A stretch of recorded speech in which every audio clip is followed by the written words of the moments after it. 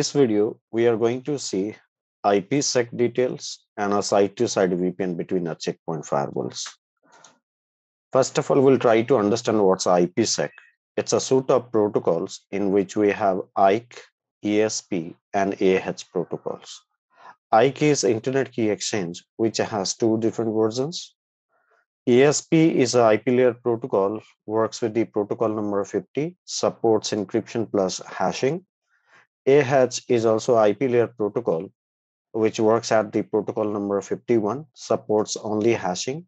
So in a real time for a data plane, we use a ESP for a protection of our data.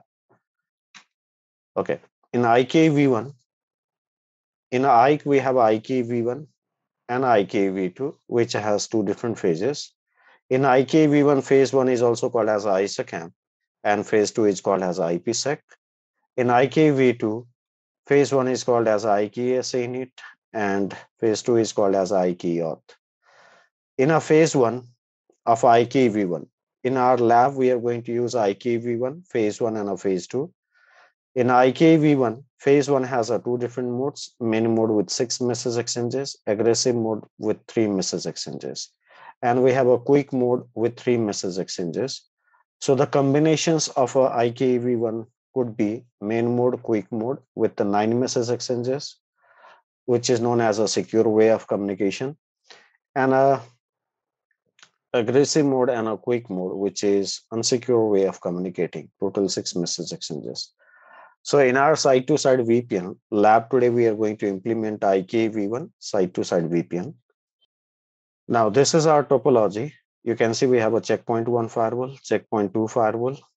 These are the LAN subnets of respective firewalls. On the ISP side, currently just to make a connectivity between the two sites, I have taken a same subnet with .11 and .22 IP from the same subnet. We'll make a connectivity between these two subnets. We'll have a connectivity within our local area networks. All right. So first of all, I'll get into this checkpoint 1 PC and I'll check the connectivity to my LAN interface, which is 10.11.11.10 IP. So I'll come to LAN PC and I'll try to ping 10.11.11.10 UC. I have the connectivity. I'll come to checkpoint 2 LAN PC and I'll check the connectivity with the 10.12.12.10 IP. So let me come to a LAN 2 PC. I'll say ping 10.12.12.10. I can say I have the connectivity to a LAN interface. I'll check the connectivity between these two public IPs. So I'll come to a checkpoint 1 firewall. I'll log in here with the username admin, password is test123. I'll try pinging 1.1.1.UC.22 as an IP. I'll try to ping .22 and you see I have a connectivity. So these connectivities are important before you go for a configurations. Now we are going to take a smart console through which we can access both the firewalls and we'll configure a site-to-site VPN.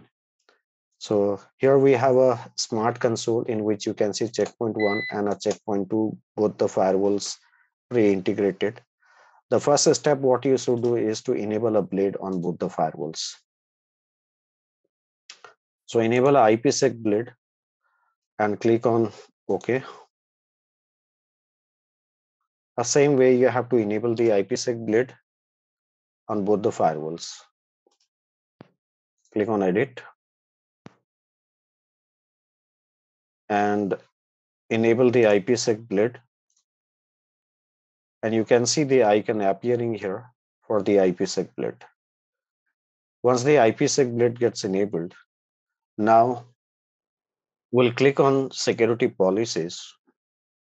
Under a security policies, you can see we have a VPN community.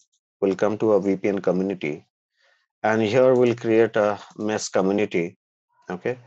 And here I'll give a VPN name as a Site-to-Site VPN. And I'll add both the firewalls, checkpoint 1 and checkpoint 2. And you can see you can go for an encryption for the phase 1. Here you have a choice. So I'm going with IKv1 for IPv4. And here for phase one, default encryption algorithms, hashing algorithm, Diffie-Hellman group, and phase two encryption and hashing both are taken by default.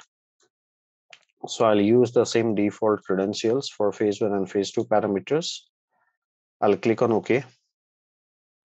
So you see one site-to-site VPN mesh community is created. Further, I'll be using it in a firewall.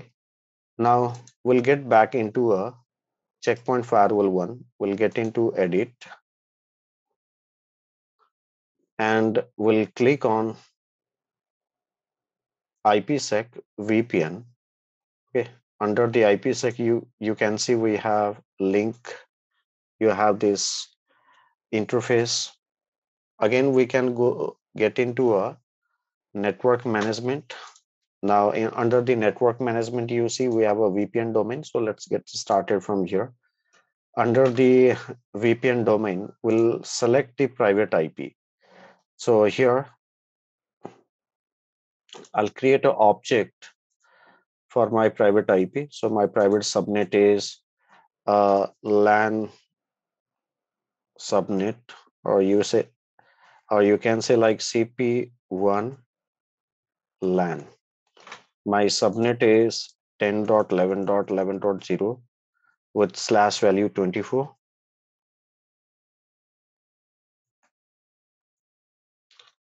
And I'll say OK. And I'll select my LAN subnet over here manually. And I'll select my public IP. Click on the VPN link and select the IP address, my public IP, right? And click on OK. Say yes. After that, we'll come back to a Checkpoint Firewall 2, enable the same thing. Here, first of all, we'll go to our network management. We'll go to VPN domains. We'll specify what's our private IP. So I'll create a new object. I'll say it's my CP2 LAN and the subnet is 10.12.12.0/24 with net mask 24.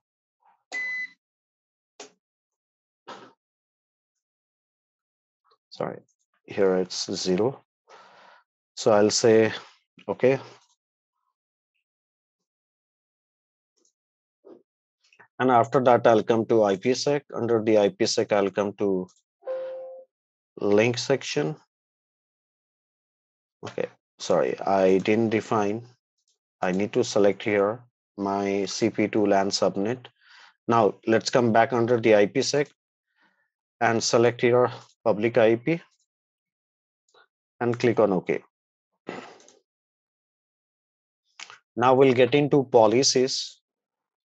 Under the policies, we'll click on policy. And we are going to create one policy at the top. That's for our site-to-site between CP1 and CP2. So my source through a tunnel can be a checkpoint 1 LAN subnet to a checkpoint 2 LAN subnet. The same thing, destination could be a checkpoint 2 subnet or it could be a checkpoint 1 LAN subnet. And for a VPN, I can select a community. So right click on it, specify a VPN community, which I created manually, and then give an action as a accept. And I'll enable a log. I'll deploy the policy on both the firewalls. And I'll deploy a rule. So I'll say install policy, publish. So it's taking a little bit time to publish the information. All right. Now click on install and make the changes. So let the policy get deployed. It's in progress. should complete 100%. 50% done, waiting for 100%.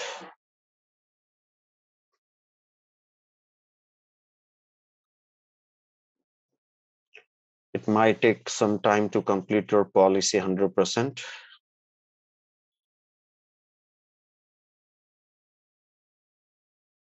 If policy is deployed successfully, then only we'll have a connectivity.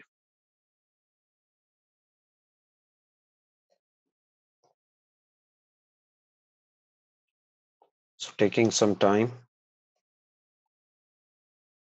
We'll wait until our policy gets deployed 100%.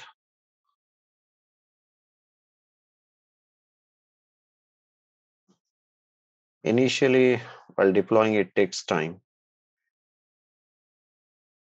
75% done, 99% done, almost getting done. So now it's time for testing. We'll come to our LAN PC. So according to topology, I'll come to this LAN PC and I'll try the testing, reaching out the other side's LAN PC, and we'll check our logs getting generated. So I'll come to our LAN PC. You can see this is my LAN PC and we'll check the connectivity. We'll try pinging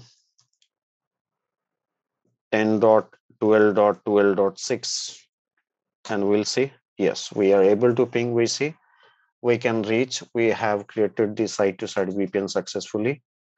Now we can verify our logs. So click on this particular policy and click on refresh. So you can see there is a site-to-site VPN.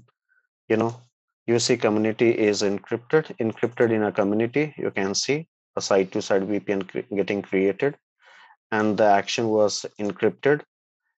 And the rule which was triggered was a site-to-site VPN through which your policy got allowed VPN between the site-to-site VPNs. So these were the algorithms which were applied for the data encryption for the site-to-site VPN. And the encryption was implemented between this source and the other site destination. Thanks for watching this video, guys. I'll see you in the next video. Thank you.